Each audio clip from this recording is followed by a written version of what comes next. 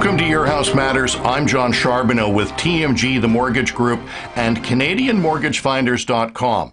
And this is your August real estate market update for activity in the Vancouver Real Estate Board. Sales statistics for July 2020 have just arrived, and we saw 3,128 homes sold, consisting of single-family, apartments, and attached units. That represents an increase of 22.3% from a year ago, and an increase of 28% from just June of 2020. Safety remains the top priority in the real estate industry. In-person interactions continue to be limited, with realtors, buyers, and sellers employing a wide variety of technology to ensure all parties get as much information as they need to safely make intelligent real estate choices. Home prices have remained steady, shocking those with pessimistic and doom-based attitudes. We are still experiencing a very vibrant real estate market. There were 5,948 newly listed properties come onto the market last month. That number is up 28.9% compared to July 2019. The total number of properties listed at the end of July was 12,083.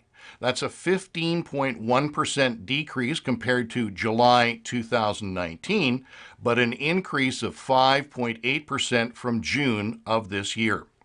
We saw 25.9% of the inventory across the board sold last month. For prices to have pressure to come down, you would need to see, month after month, only 12% or less of the inventory being sold. This is the sixth straight month since the pandemic started that we are seeing this level of activity.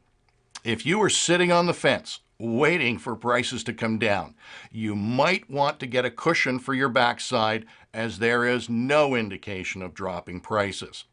At present, and in most communities, it's still a seller's market.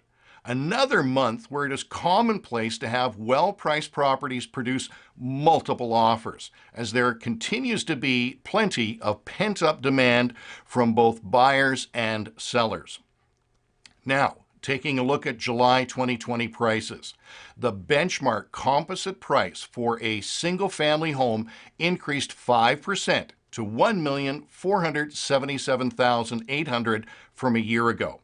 Apartment condo sale prices increased 4.2% year over year to $682,500. And attached home prices saw an increase of 3.7% from July of 2019, with the benchmark price last month reaching $797,800. The area covered by the Vancouver Real Estate Board is quite vast, and this area consists of a substantial number of smaller individual markets. If you'd like to find out what's happening in your local neighborhood, feel free to give me a call, and I can refer you to one of our trusted local real estate advisors. That's the Vancouver Real Estate Market Update for August 2020. I look forward to connecting with you next month.